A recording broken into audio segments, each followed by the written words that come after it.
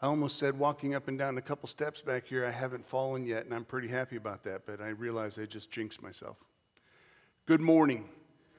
Delighted to be with you all this morning. I think I know everybody. I'm David Graycheck. I'm the pastor of the church for my friend.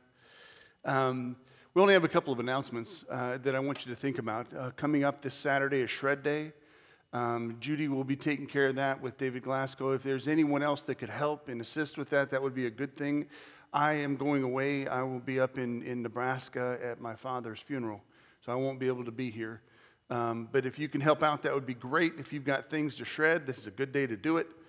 Other than that, I am working on the studies that we will be working on come August that we'll deal with on Wednesday nights. I think it'll be a little bit fun, partly Bible study, partly how does my computer work, partly how does my camera work. I mean, I've been listening to what some of the folks said they would like to talk about, and I'd be happy to teach those. I think it'd be a little bit of fun. I'll try and get Chris to help me with the cameras. I think he'd be a great teacher with that. So with that, let's all rise and sing our opening hymn, Lift High the Cross.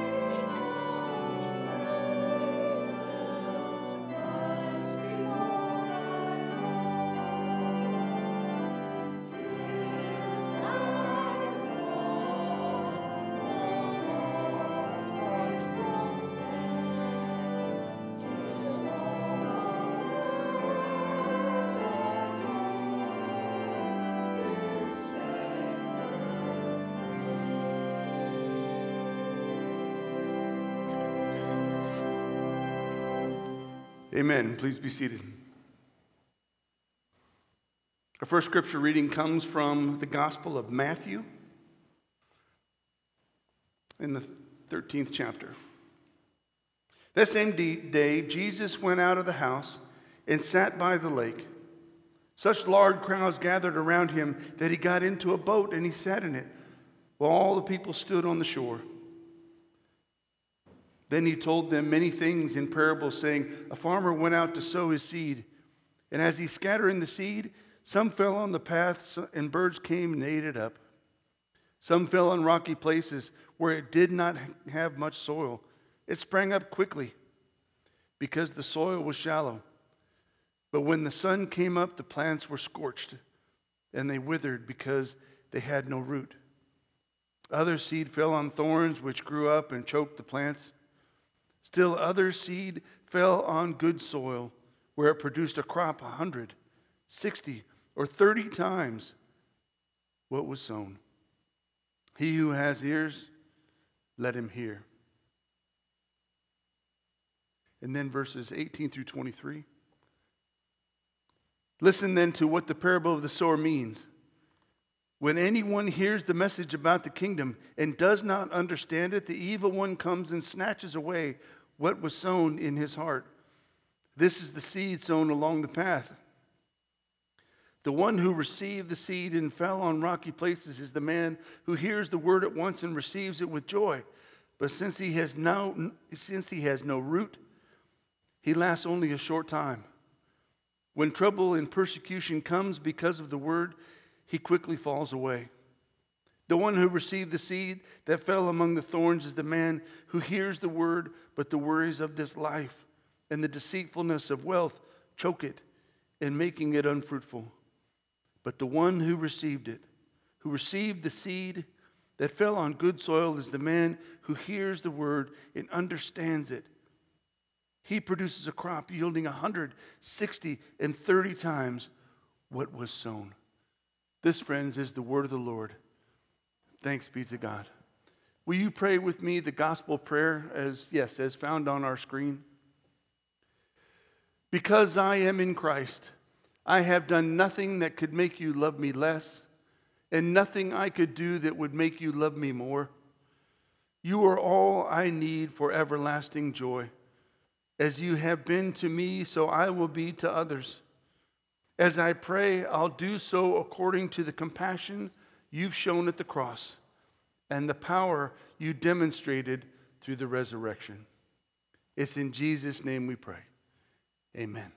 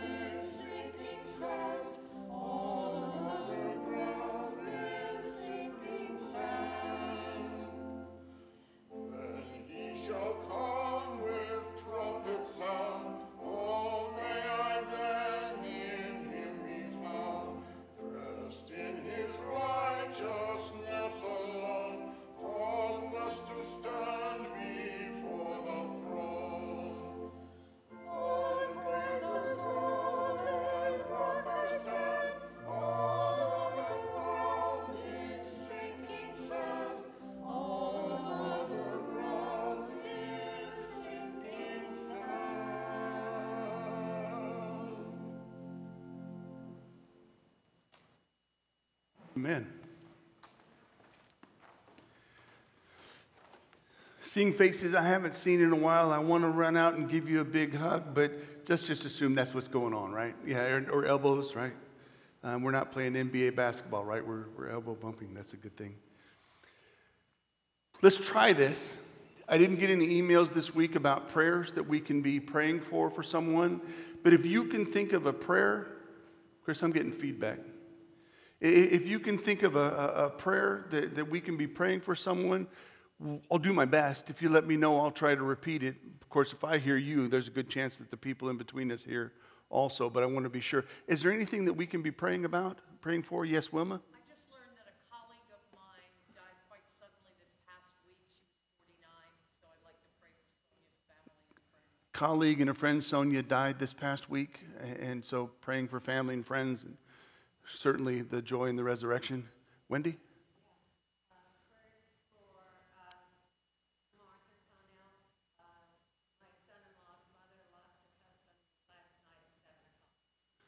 This is your son-in-law's husband. Son-in-law lost. Yeah, okay, I'm sorry. Son-in-law's mother lost her husband. I was trying to connect the son-in-law and husband. It wasn't working very well. Son-in-law's mother's husband died last night, and that's very difficult. It's definitely praying for the family this morning. Definitely be praying. Yes.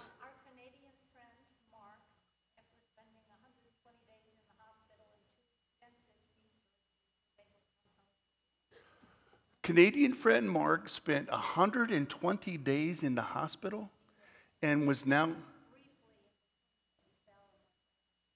well, and then he's able to go home now. That's fantastic news. I'm grateful. Anybody that goes into a hospital today and comes home, I'm grateful. Let alone 120 days. That's great. And there's a stranger in the back here that I haven't seen forever. Of course, I'm going to pick on my friend Rhonda Owens. It's great to see you. I am leaving this afternoon I'm going to go for a joyride. It'll last about 5,000 miles. So I would ask for actually 4,990 as it's on my map. I'd ask for you to pray for me. I'm going up to Nebraska first for my dad's memorial service on Saturday. Pray for my mom who still struggles with this. And then just some time to spend with the Lord. I've always had a wonderful opportunity to pray and hear God's word or hear God's voice when I'm in the mountains. And so I plan to spend some time in Colorado and just be at peace. So hope my little Ford Escape handles it. It's not strong. With that, let me pray for us. Loving God, we have friends that are in places they wish they weren't. We have friends that are coming home from hospitals after really long stays. Hopefully they made some friends while they were in there. But Lord, when death comes upon us and it is uncertain, it is never welcome, Lord, let that not be the last word for anyone. Let the family realize the resurrection. Let the families that are left behind find joy in the time that was spent with the loved one. Yes, Lord, we do know that the time that we have with that loved one is now ended the way we know it. But the love that you express through us, that we express with that person, Lord, will never, ever end. There are so many things, Lord, that we do not know, nor can we comprehend. We thank you that you protect us because, Lord, so often life hurts. There are storms we face like hurricanes on the outside, but Lord, you know the storms we face within us. We don't always understand, yet you offer us the gift of faith. You've promised that by faith we can receive your mercy. Lord, we thank you for that mercy and for the hunger for righteousness, for forgiveness, for you providing for all our needs, and for loving us more than we know how to love, but encouraging us to try anyway. Help us, O God, to love as Christ loved. Knowing our weaknesses, may we stand with all who stumble. Sharing in his suffering, may we too remember all who suffer. Held in his love, may we remember all whom the world denies. Rejoicing in His forgiveness, may we forgive all who sinned against us. Lord, we thank You, and we do praise You. In You do we find strength and courage to go on. Lord, we thank You for the author and finisher of our faith, Jesus Christ, and that in You is hope everlasting. You have given us this good land as our heritage. Make us always remember Your generosity, but constantly to do Your will. Bless our land and the honest industry, the sound learning, and an honorable way of life. Save us, God, from violence, discord, confusion, from pride and arrogance, and from every evil way. Make us who come from many nations, with many different languages, and many different ideologies, a united people. Defend our liberties and give those whom we've entrusted with the authority of government the spirit of wisdom, that there might be justice and peace in our land once again. When times are prosperous, let our hearts, Lord, be thankful. And in troubled times, do not let Your trust fall away from us. Loving God, we pray all of this in the same way that Jesus taught His disciples to pray, saying, Our Father, who art in heaven, hallowed be Thy name. Thy kingdom come, Thy will be done.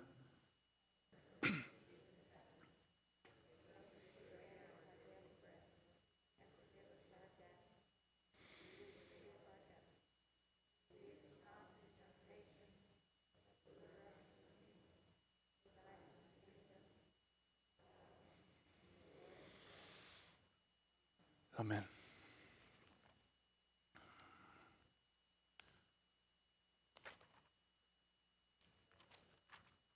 Further prayers are asked to get through this. The man who lived long ago in New York, I'll get to the scripture reading in just a second, Chris. Lived long ago in New York, was able one day to satisfy a lifelong ambition by purchasing for himself a very fine barometer. That's never been an ambition of mine. So the story goes. When the instrument arrived in his home, he was extremely disappointed to find it indicating needle appeared to be stuck, pointing to the sector marked hurricane. Hurricane in New York. Find it ironic that as my daughter was leaving to go back to Washington, D.C. this last Friday, I shared with her that there was a tropical storm forming off of Virginia, and she didn't believe me. There you go, kids. After shaking the barometer very vigorously several times, its new owner sat down and wrote a scorching letter to the store from which he had purchased the instrument. The following morning, on the way to his office in New York, he mailed the letter. That evening, he returned to Long Island to find out not only the barometer missing, but his whole house was missing also. The barometer's needle had been right. There had been a hurricane. Many times, God shows us a path He wants us to take, and yet, just as this man ignored the barometer, we have a way of ignoring God's leading, ignoring God's word. Verse 105 that we're going to read here in a minute is one of the more familiar verses of the 176 verses found in this psalm. It's a lot. We use the verse along with verse 11 to form what we refer to as the pledge in the Bible. It relates to us on great advantages of the believer over the unbeliever. There are many advantages, but this is a big one. Believer has a greater understanding of life and its purpose. We know where we came from, where we're going, how to get there. God helps us by giving us a way. And then He lights it for us. To be lost is to be without direction. To be without light. Today's passage, we see the Word of God as our lamp, and it helps us to determine, as the psalmist did, to be faithful to the direction that God gives us. So I'm going to read for us from Psalm 119, just a few verses beginning in verse 105. Your word is a lamp to my feet and a light for my path. I have taken an oath and confirmed it, that I will follow your righteous laws. I have suffered much. Preserve my life, O Lord, according to your word. Accept, O Lord, the willing praise of my mouth and teach me your laws. Though I constantly take my life in my hands, I will not forget your law. The wicked have set a snare for me, but I have not strayed from your precepts. Your statutes are my heritage forever. They are the joy of my heart.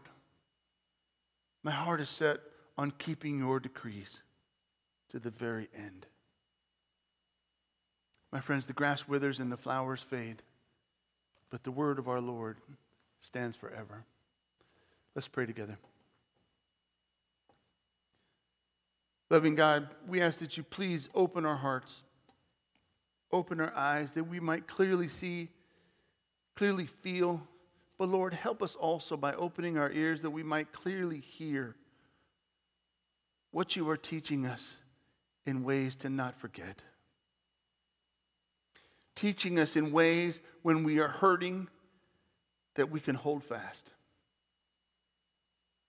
It's in Jesus' name we pray. Amen. Do you ever forget? My wife claims I do a lot. It's either forgetting or not hearing. So we've got both of those things going on. But we find that we forget many things. It's interesting to me that we work hard to try not to forget anniversaries or birthdays. I'm pretty good at that. Maybe it's the numbers. Because it's meaningful for those dates we remember. But God help me if she doesn't send me a text now when I go to the grocery store on what is needed, I will forget half of what I've been sent for. Maybe if we put a number on it, I have a chance, but I don't.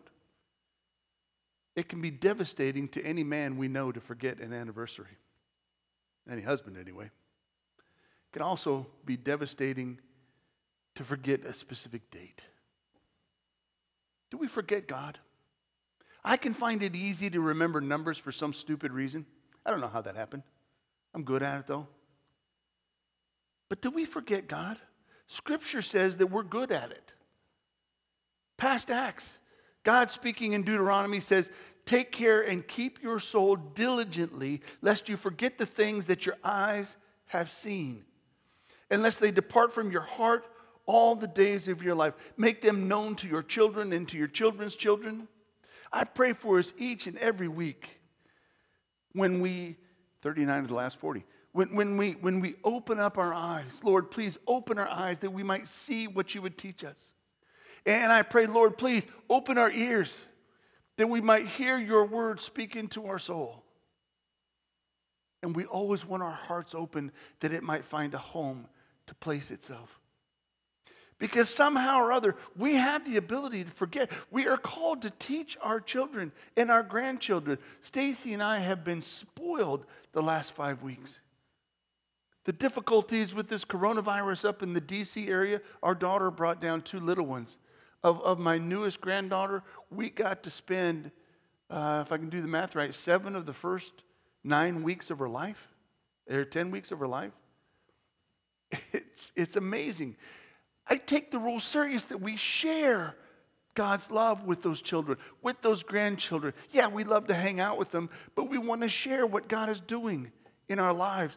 We can't forget the beauty that God teaches us, even amongst the beauty of these little ones that are so gorgeous. I promise you, photos are coming. I will make sure that they are shared. When we can actually get together, I don't have my phone with me, but loads of photos to share. God gives us a covenant that God asks us to remember through a covenant. We've got several covenants. We've got the Abrahamic covenant that God made with Abraham. We've got the covenant with our Lord and Savior, with the Lord's Supper, the Messianic covenant. Covenant is a word that may be abused a little bit, but it needs to be understood. It's an agreement to act, and it's only one way.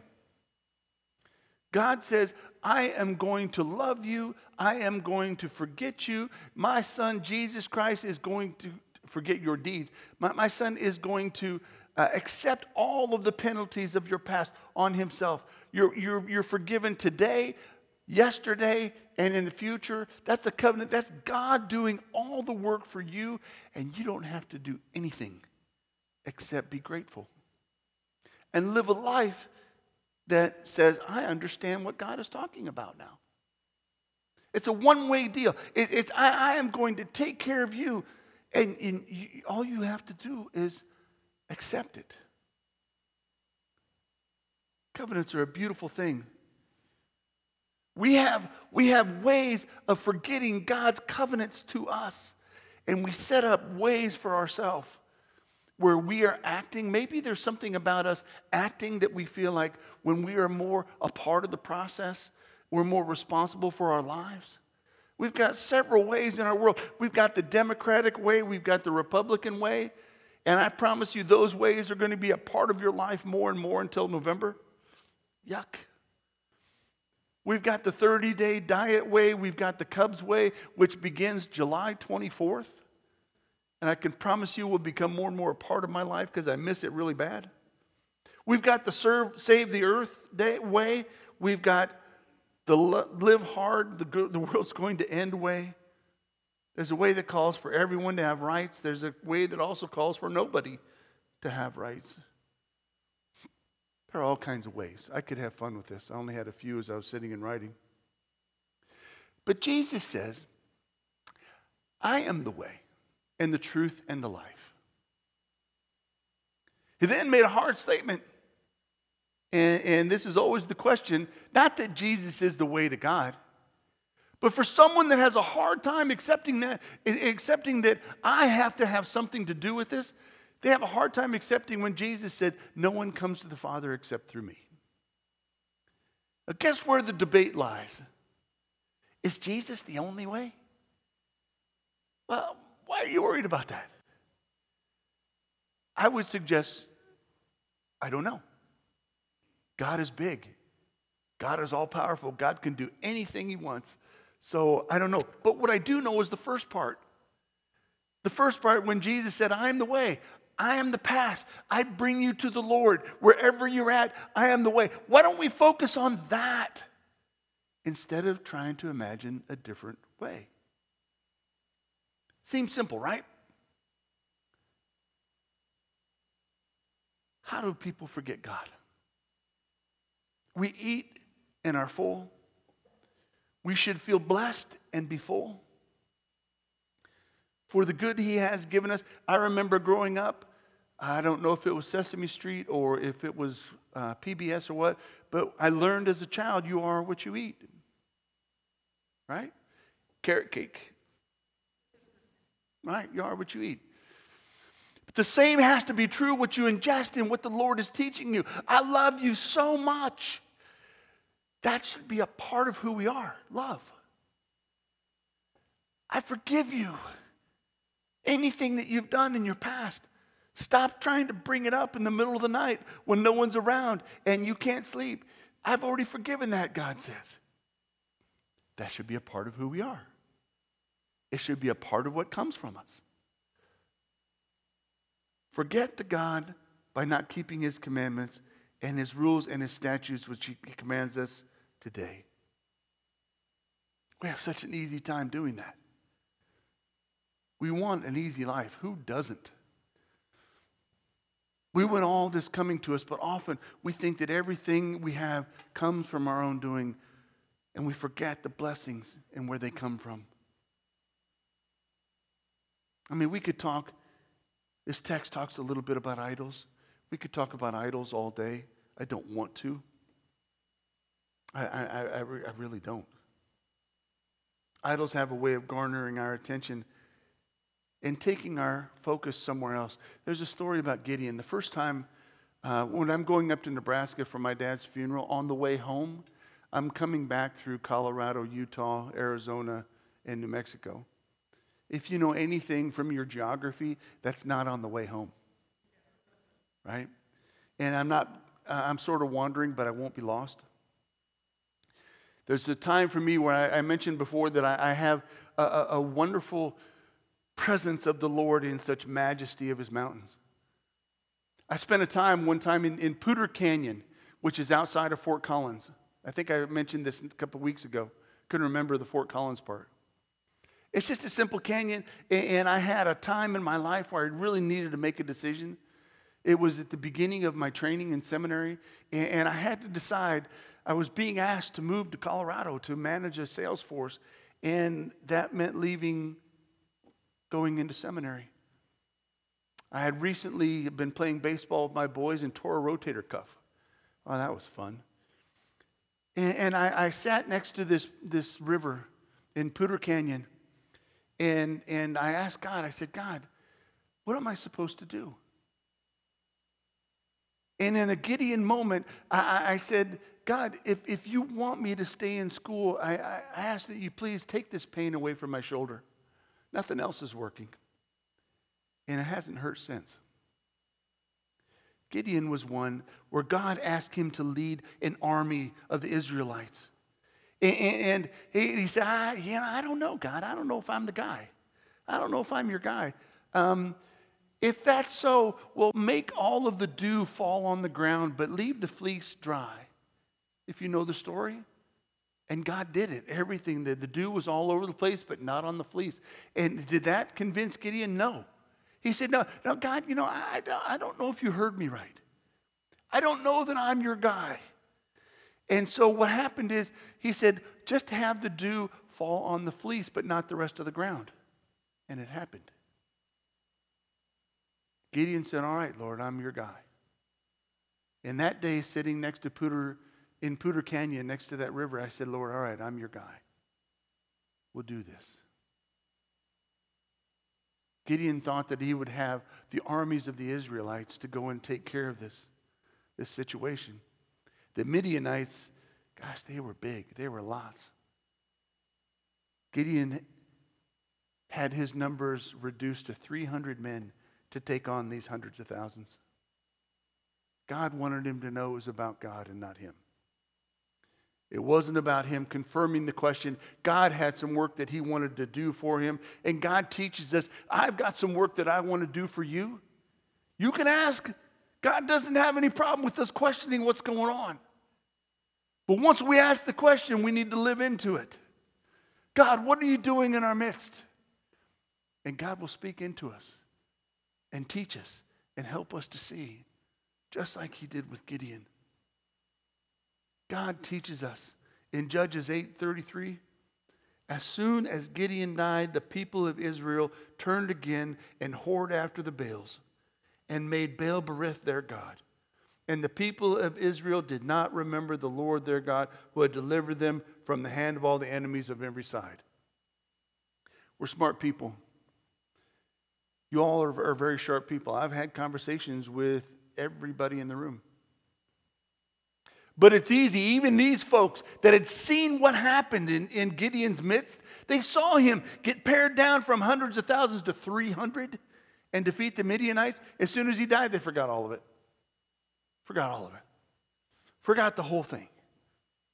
It's like you leaving this place on Sunday morning and then forgetting that God even exists. When you go into traffic and someone cuts you off. Come on, shake your head with me. I'm not the only one.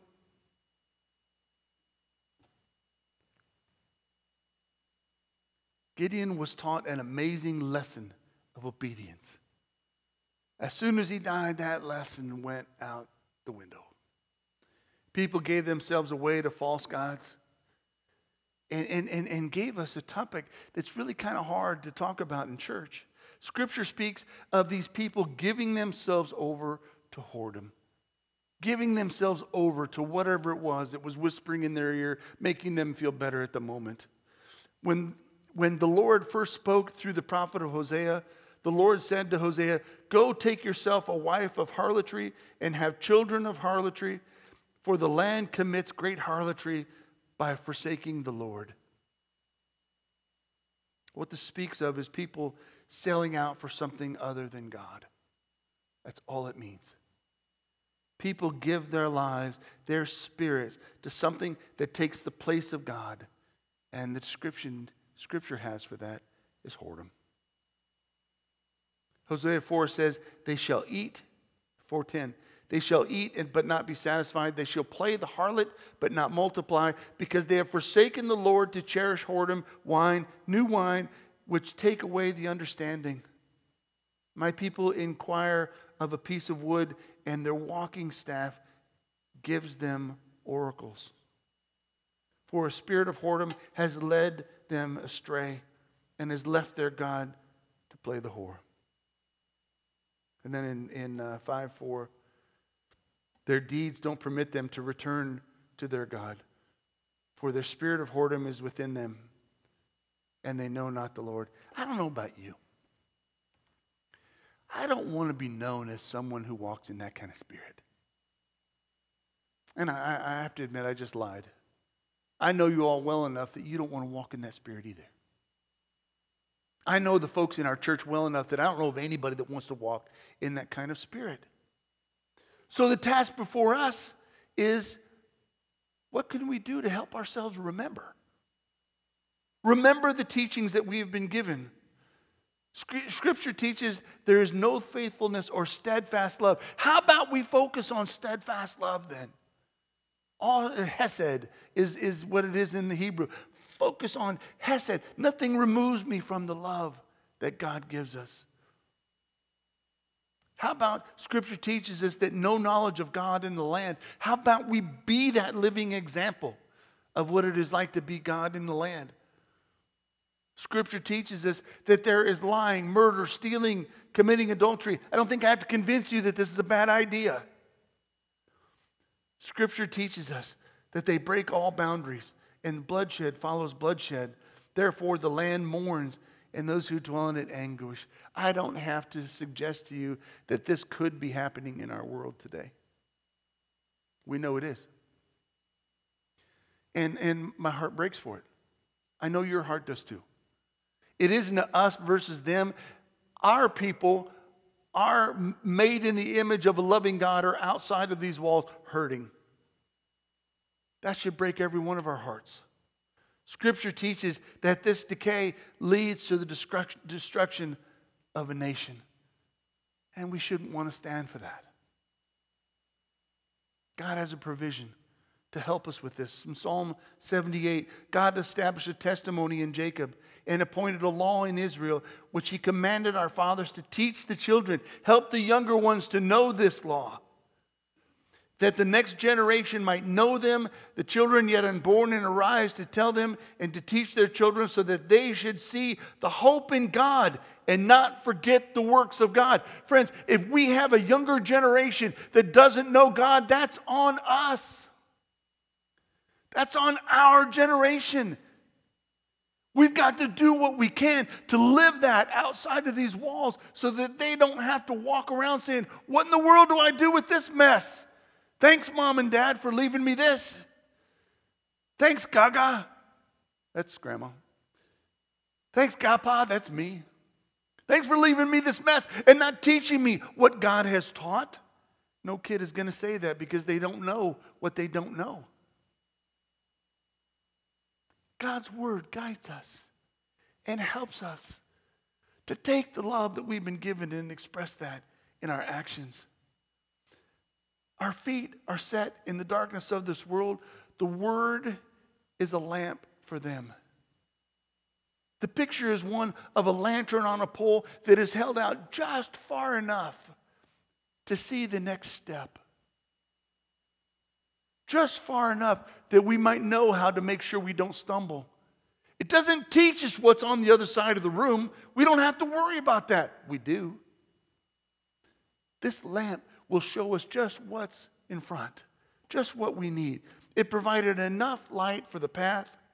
Only the light of the Word can illumine the path and keep us from stumbling. We find the way we are going through the Word of God. God speaks. God's Word will not tell us which street we are to take. God's Word isn't going to tell us which highway I'm supposed to drive down in the coming weeks. But His Spirit will lead. God's Spirit will lead, I am certain. God's Word will not tell us everything that we shouldn't do. But as we understand and learn the principles of God's Word, it shines a light to direct us in all that we are, remembering all that we have been taught. I want to note from verse 106, we need to make a commitment to God's Word. It isn't the only way that God speaks to us. But even with the Spirit teaching us new things today, I have a hard time believing that the Spirit would contradict what God was teaching us before in His Word. Proverbs 3 teaches us, trust in the Lord with all your heart and do not lean on your own understanding. In all ways acknowledge Him and He will make straight your paths. Friends, I have to lean on that. With me stumbling, I can't handle a crooked path. I can't. God's Word guides us with that beautiful lamp for our feet, remembering who the light is for and who gives off the light is all we need to remember. It's the key for us walking upright.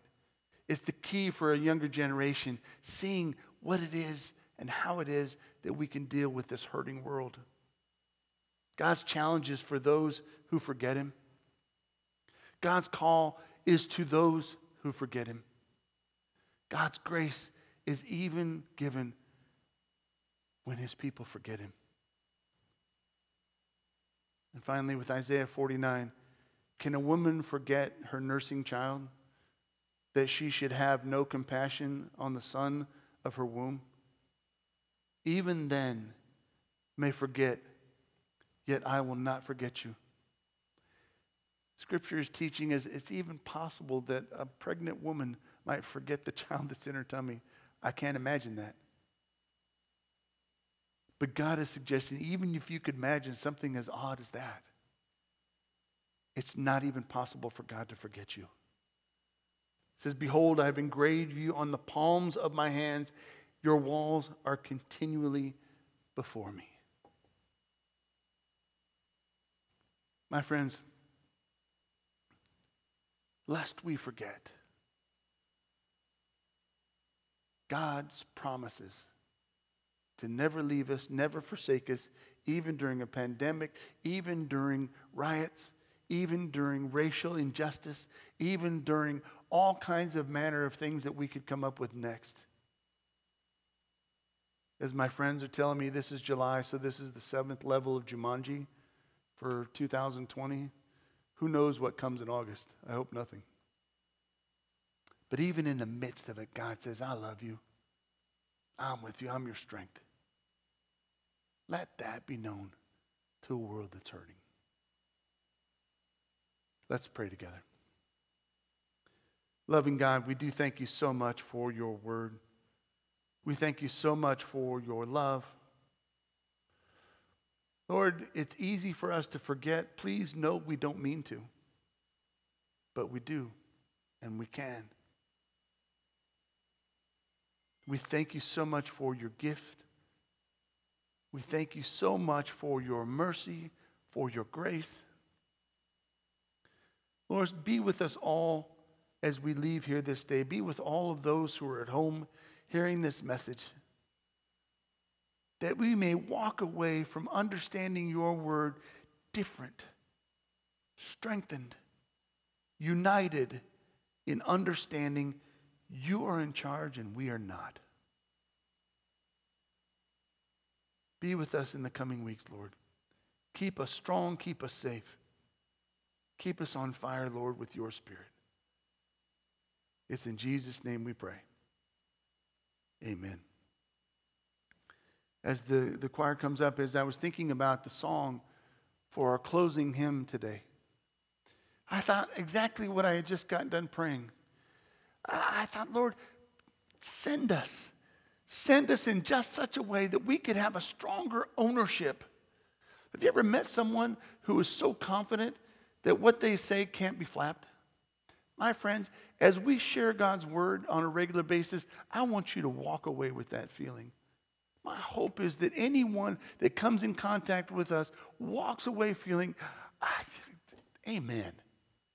So as we sing our hymn, would you please rise and join with me, singing of God of grace and God of glory, the one whom we serve, the one who loves us and sends us out into a world that needs to understand. Let's sing together.